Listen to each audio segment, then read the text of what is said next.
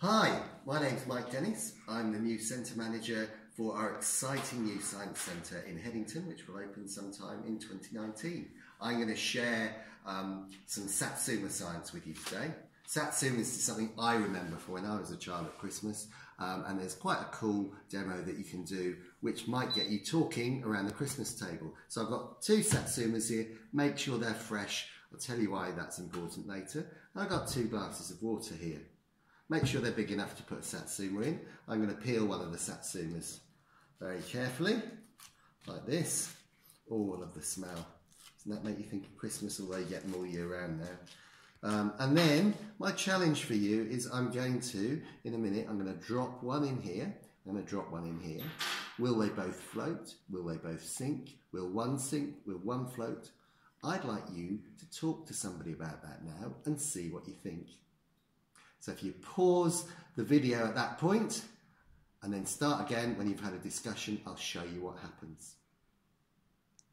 I'm assuming you've done that now, so here we go. If I put the one with the skin on, it floats. Is that what you expected? If I put the one without the skin on, it sinks. Is that what you expected?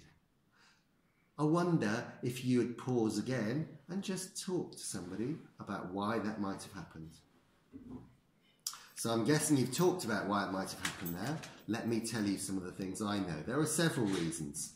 One of the reasons is that if you look at the Satsuma at the bottom here, there's a big pocket of air right in the middle. It just goes through the middle of the Satsuma. If you've got a really old Satsuma there, they're rather shriveled, so that doesn't work and it doesn't float so well. So that's one of the things that means it's not as dense and it floats better in water. Another thing is that your skin acts a bit like a life jacket. So the skin is not very dense, and also you've got this pith which is really full of air. And so that's another thing which is making a difference. But once again, if you've got an old Satsuma, that tends to be rather shriveled and not work as well. There's a cool follow-on you can do to this. I'm going to show you now. It doesn't always work, and I've just been out and bought a lemon and a lime, because lemons and limes don't always do the same thing. So have a little discussion. Which one of them will float? Which one will sink? Perhaps they'll both float, perhaps they'll both sink, and we'll have a look. So let's see which one's going to float and which one's going to sink.